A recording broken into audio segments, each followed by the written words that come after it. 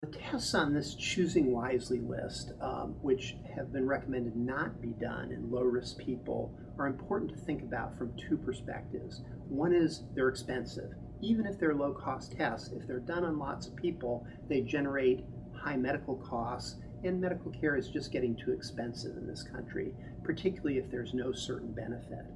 But maybe the more important reason is to avoid doing harm to patients. Let me give two examples.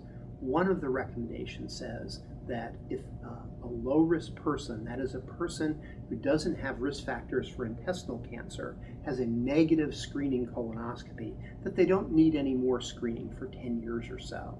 It's been pretty routine to ask those patients to come back and do a stool blood test sample every year, even when the colonoscopy was negative.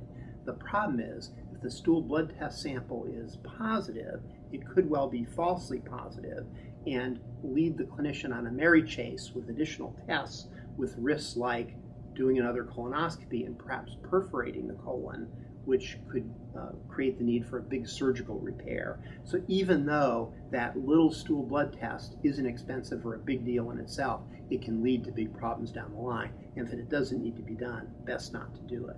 Another example is several of the societies recommended not doing routine electrocardiograms or stress tests in people at low risk of heart disease. Well, a cardiogram isn't that expensive. Why not just do it? Well, in fact, if the cardiogram looks a little funny, that might tempt the clinician to take another step, maybe a stress test.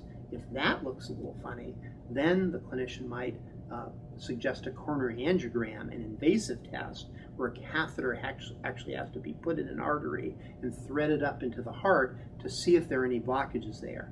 That test can cause important complications like a stroke, all from that cardiogram that probably didn't need to be done in the first place.